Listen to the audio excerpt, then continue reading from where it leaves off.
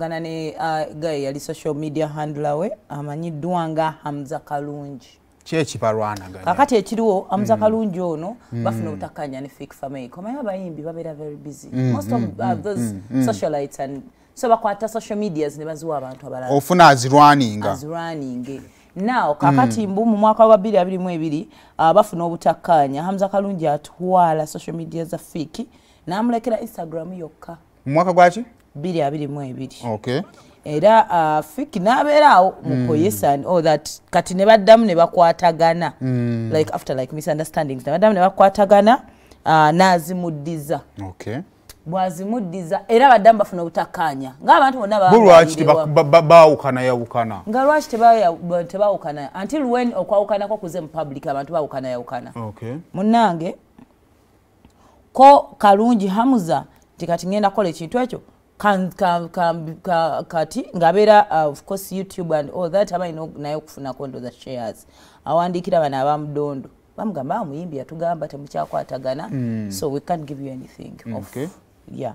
So ekiriwo kati ebitrending nga ye X je twayitanga Twitter eya Fik.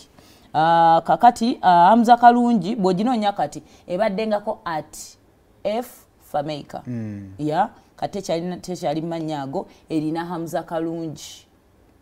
Naye mune yavuddeyo newandiika ekiwandiiko kino ekyadde kiraga mbuno Fik yali mu bannayuganda olukwe. Lutya n'akola ki? Kati yazze ku side ya government yavudde ku NRM. Bannayuganda bonna tebaagala NRM. Munnange. Kakati nedda. Nsaba tukole bwe tuti. Bane blackmail zino nsaba zikome. Anti abantu bamanya gundi kyekiyinza okussa omuntu. Nsaba blackmail zino zikome. Hamza naye ekyokola kikyamu. Wema mwafuna obutakkaanya bwammwe mulekeraawo okutandika okutabiikiriza omuyimbi akkiririza mu Kyagulanyi nakkiririza mu gavumenti okutandika okugamba nti Simono yali mu bantu olukweso yakola bwati ne bwati. Ekyo kikyamu. Kakati mune Fik yavuddeyo the management ne bafulumya ekiwandiiko kino kiri dated ennaku z'omwezi 2 omwezi gwa March. Agamba, I hope this message finds you well. This has come to my attention that there has been a developments regarding my Twitter accounts at Fik Fameica, at F Fameica, that has been out of my hands for close 2 years and require immediate clarification and action. First and foremost, I want to express my sincere gratitude to everyone who has supported me throughout my journey. Okay, I am deeply saddened and concerned by a recent post made on my Twitter account. Neno Fik wonogena mu court Twitter tekyaliyo. Bajja nakugobya bino byogira. So bobanga ofulumye ekiwandiiko making sure of course ebigambo ebituufu. Okay, account by a former member of my social media team. I want to make it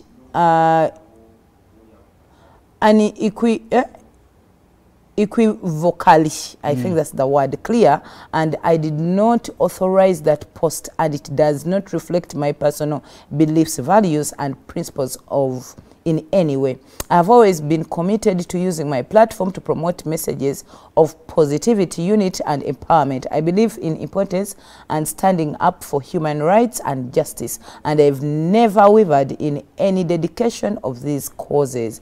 My team is currently investigating the situation surrounding my X account and taking steps to regain control of it. I understand the gravity of this situation and I am committed to addressing it transparently and responsibly.